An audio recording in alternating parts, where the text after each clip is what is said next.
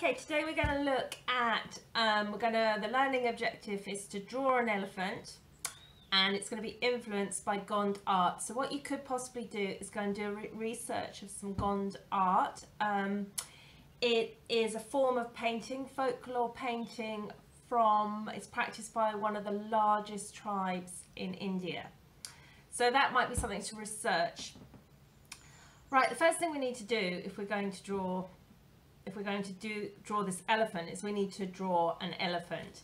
So what I've done is as I do with most of the drawing that we do, is we split the object that we're going to draw or animal we're going to draw, we split it into shapes. So you've got your pencil and the shape that appears all the time in drawing. It's in everything you draw, you look, it's always ovals. So again, we're just going to do that warm up with our pencil in our hand, holding our pencil correctly. Lovely big ovals, so just warms you up. So everyone should be doing that. Then on our paper, we're going to look at the elephant, which is on the PowerPoint, but I'll also put an example into this video. And we're going to look at the elephant and we're going to split it into shapes. So what I've done on here is I have my shapes of the head, the oval. I've done an oval for the trunk. Even though the trunk is thinner than the oval, it gives me that opportunity to get those correct shapes in, and then the body and the legs. Now what's important is why we do this is so we get the correct proportions. If we get the proportions wrong, we get them wrong in a drawing. That is when drawings don't work. So we need to know that the head is in correct proportion to the body and the legs are in correct proportion to the body. And by doing these ovals, we've planned our proportions.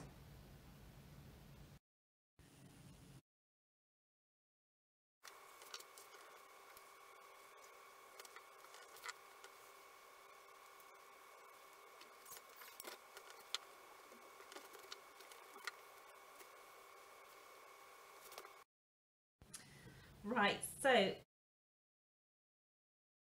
I've also done, right, you must wait.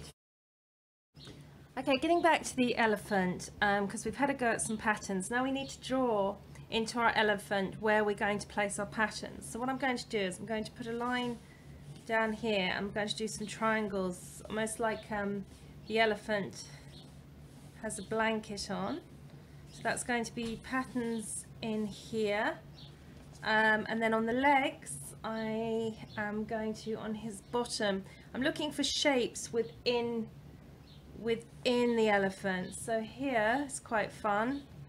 Got another shape like this. Have a look at some elephants on Google. Done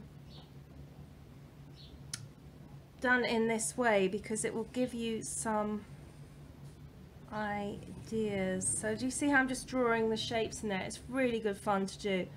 I'm a bit sad actually with this. What I'm going to do is I may make some shapes for his toes, because I really like this shape at the bottom and I feel I've not made the most of that shape. So here, this leg I'm going to make stripy, I've decided on this one. And then here, this leg here, what shapes can I look for in here? I could make a shape like this. It's quite a nice shape. See, I'm looking for the shapes within the elephant so they still suit the proportions and work with the elephant. I'm going to do this. I'm going to give his legs. There's a shape there.